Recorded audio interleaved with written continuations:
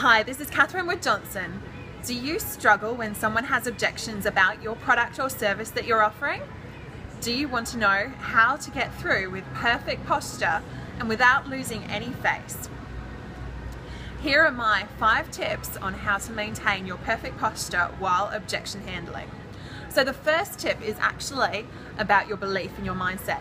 People say it's all in the head, and actually it really is. If you believe that the person that you are speaking with is going to get the most amazing deal when they purchase your product or service, then you will have no problem with stepping them through. You're actually like a trusted advisor, helping people who are either confused or misinformed to make a decision that suits them. Now, I want you to have a think about this. The mindset that you are going to have with all objection handling from now on is actually the mindset of pull rather than push. So what you want to do is you want to pull or attract people to you like a magnet that you want to work with. People that also want to work with you are going to be attracted to you. Now, you can't do this by, if someone has an objection, then going at them and saying, well, this is why I think you should do this, or this is why I think, what you want to do is actually allow the question and encourage an answer. So what you do is you actually hand people a paintbrush when they are asking a question to paint themselves into the picture and for them to see the results of their choices. So one thing that I particularly like, and I've learnt this from Ray Higdon recently, he says to pass over the paintbrush and say things like, well, if you don't use this product or service, what else could you see yourself trying? So it shows them that they need to, well, first of all, it challenges them to see themselves using the product. So, you know, if you don't see it, they will actually see it. And trying other products, you know, in the past, they've come to you for a reason, and they probably don't have any other options. And if they do, you know what, that's okay too, but you're wanting to pull the answers out of them.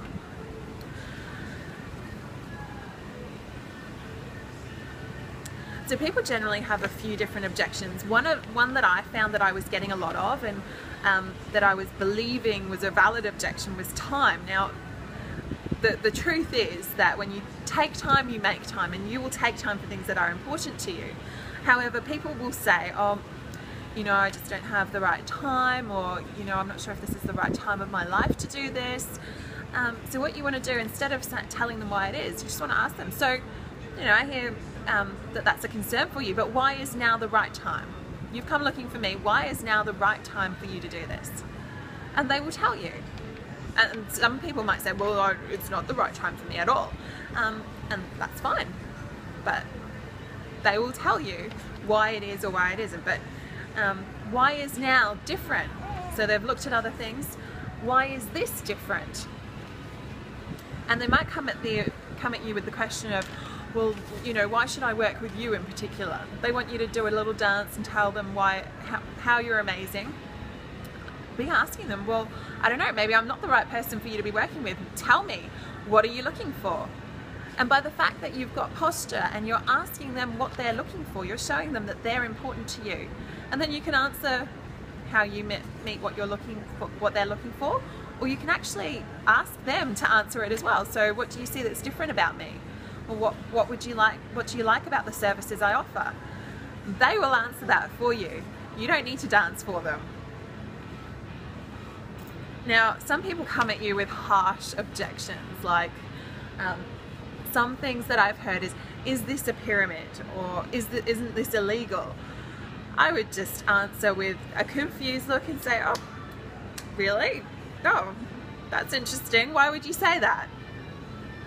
And then just wait, stop, and let them think about it, because really, you know, pyramids are illegal, and it's highly unlikely that you are dealing with a pyramid, and there's plenty of evidence out there to say the other way. Now, the other thing is that sometimes people have objections about money. Oh, it's too expensive, and you can just say to them, you know, so you think it's too expensive. Are you in, or are you looking for an excuse to get in, or an excuse to get out? So if they're looking for an excuse to get in, then you can help them. But if they're looking for an excuse to get out, just go, oh, no worries, that's fine. You know, that's not for you, great. But if they are actually genuinely interested and they said, no, well, no, I would really like to do this, but right now money is an issue. So you can say to them, well, so are you telling me that right now you don't have in your bank account or on your credit card X amount of dollars that they're looking to get started? And they'll tell you yes or no. And if it's no, you can say, well, how far short? What are we working towards? And then you've actually got an objective figure where you know. I mean, it might just be $50 that they're short of, and actually next paycheck they'll get it, or they're happy to borrow it from Aunt Sue. And then you can move forward with that. But you know, no, it's too expensive doesn't give you anything to move forward on.